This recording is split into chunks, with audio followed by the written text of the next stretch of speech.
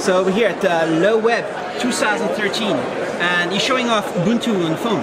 Yes, indeed. So this is Ubuntu running on the Google Nexus 4. This is one of more than 30 devices that are supported by Canonical and the community. We've come along in leaps and bounds. I think the last time that we spoke, Ubuntu on ARM was just in its very early stages, and so here we've got it running on sort of cutting-edge devices, but we've also got it running on ARM servers, which is super exciting. So this exact same operating system running on HP Moonshot servers on ARM, and running on phones as well. When people talk about ARM servers, it's mostly Ubuntu, right? Sure, I think there'll be a diversity. I think that's the great thing about Linux, but I'm also really happy that Ubuntu is at the center of a lot of the innovation that's happening around servers generally, on the cloud, new form factors for servers, Intel nukes. We have a great little project which is sort of lots and lots of Intel nukes, and then ARM servers as well. And Intel making ARM servers, maybe. I mean, there was some announcement, and maybe they will. I'm just talking, sorry.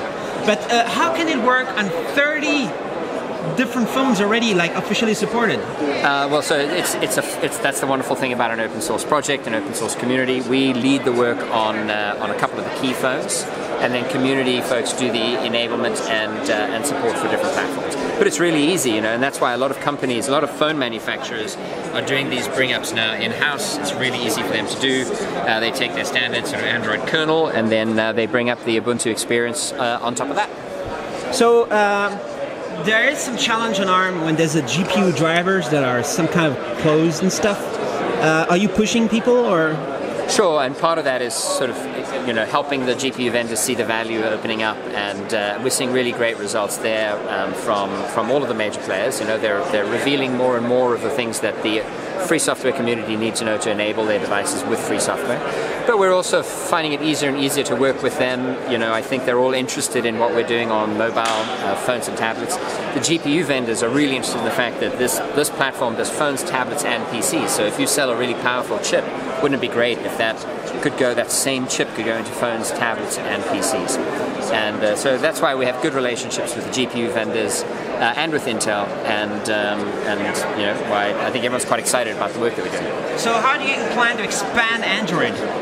Like basically kind of like dual boot or boot in Android and all that stuff? Yeah, so how important is that compared to only running Ubuntu? I think it's really important that we recognize, you know, that Android is a big part of the Linux ecosystem today. You know, I think traditional Linux people don't like to think of Android as Linux, but I think of Android as Linux, and I think it's really good. I think it's important for us to figure out how to make it easy for Android apps to work on more traditional Linuxes as well. And so I do see us as kind of expanding and being part of the broader, you know, open device ecosystem.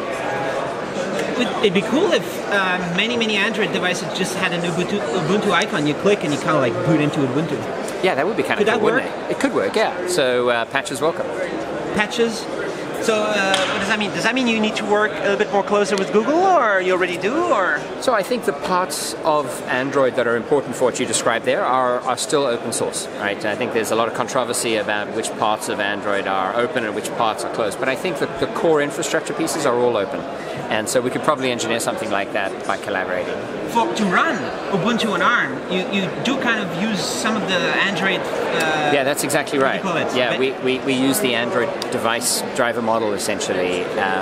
Although it really helps if we're working with the manufacturers so that we can optimize the drivers for both Android and Ubuntu. All right. So, what are you going to? Do you already speak on stage? You're going to speak, or what do you? I think I'm due to speak tomorrow. I'm on a panel talking about the opposite end of the computing infrastructure end, which is cloud and supercomputers. Ubuntu is running on the fastest supercomputer in the world today, and we're running on all the biggest clouds. So we're kind of stretched from the big infrastructure all the way down to tiny devices, Internet of Things, and so on. That means you're not bloatware. Well, I think this is one of the great things about open source software is the transparency makes it difficult to put things in there that your users, you know, don't want. That doesn't mean that we, you know, can build a single lean thing that suits everybody, but, you know, Ubuntu is a basis for so many different expressions of free software. Kubuntu, LXC, and, you know, all of the different desktop environments have an Ubuntu face. And, you know, I don't think that's bloatware. I think that's kind of optimal way. It's the optimal OS. That's what you want to do. That's a very cool way of thinking about it. Why did you start Ubuntu? I started Ubuntu because I thought that the free software community needed to have an expression of itself that was both free and commercial. You know, I think it's really important that open source software is able to go into environments where they need it. They need professional commitments behind it. You know, I don't want schools running insecure software, and I think they should be running free software. And so we needed to find something where the economics and the terms would suit everything from schools to, you know, government defense departments, which are the sort of opposite sides of purchasing capacity. Both civil projects, but, you know, very, very, very different. And I think Ubuntu's achieved that, right? We stand on the shoulders of giants. There's all of the upstream projects, Debian and so on. But I think we do add something, and I'm really proud of the work that the Ubuntu community does. I think that it's a really important and tricky piece. But ultimately, if you don't do that, then the stuff is just kind of theoretical for most users, right? We make it real for users. They can install it, they can use it, they can trust it. So you want to make the world a better place? Sure. Don't we all want to achieve that, right? I think life's too short to be focused on anything else. And you're powering, I don't know, just guessing here, the U.S. Army and the Chinese Army. Everybody's using Ubuntu. I suppose it turns out that it yes, could be. But I think that you know, that's not a key audience for us. What we want to be is a platform that is widely trusted. You know, surveillance and infrastructure compromises are a very hot topic today. To me, it's really important that we figure out, you know, how to use openness as a mechanism to create a trusted platform that is trustable by, you know, the French and the Chinese and the Americans.